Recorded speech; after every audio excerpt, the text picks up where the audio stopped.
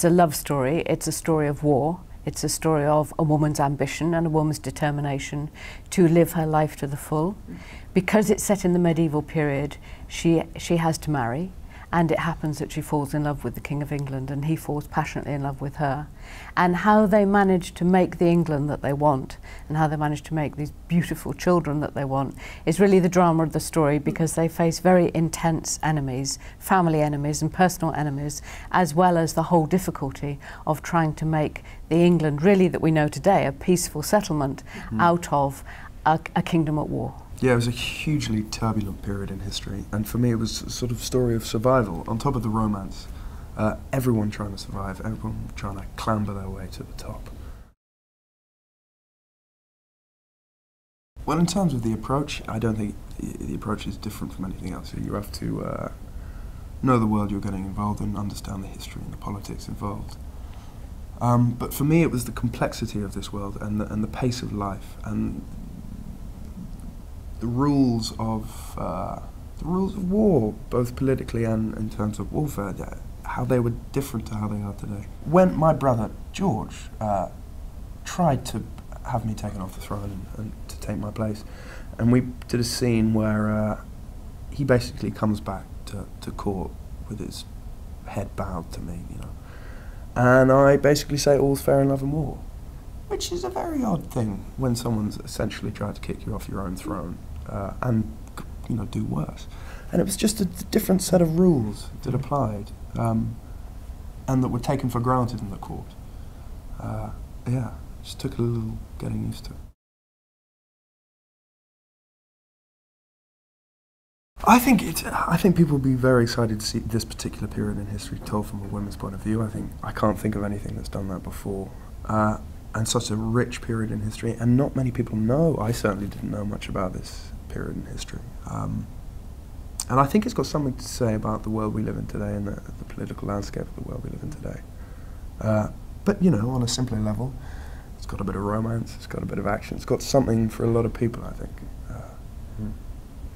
And Max is too modest to say, but it's a beautifully filmed production. It's visually incredibly rich. And the cast are lovely in it. You know, Max plays a King of England, and he is every inch a prince. It's wonderful. I think there's something about when you're in an uncertain time, it's nice to look back at times where certainly they were very uncertain, but at least you know the ending. You know who the winners are, you know who to back, as it were, all the way through.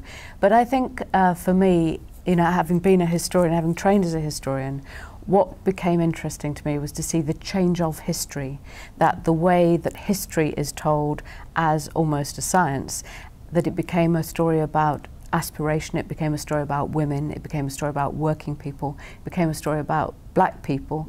And so you have, in a sense, an underdog's history, a history of people who have not been represented in the historical record.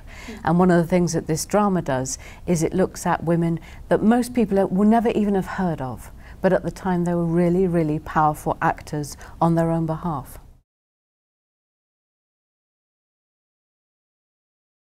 I think in general we're now in a society which is prepared to listen to women's stories, and that we now have, because of the research of the last 40 years, we now have stories that we can be sure are historically relevant and are historically accurate, that women and men historians can tell. And so in a sense what television then does is takes these stories and dramatises them.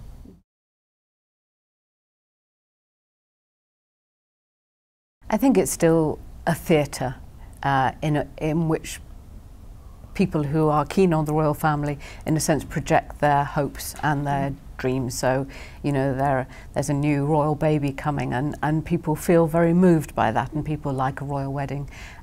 Equally, when it all goes horribly wrong, people have a really disgusting joy in the fact that here's a highly privileged, wealthy family for whom things also go wrong.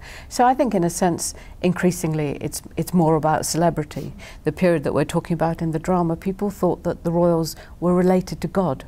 They thought they were exceptional.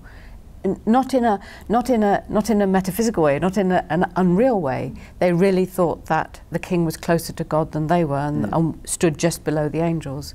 And that gave the king enormous authority and enormous power if he could retain his crown, which is why it becomes so key that he keeps his power.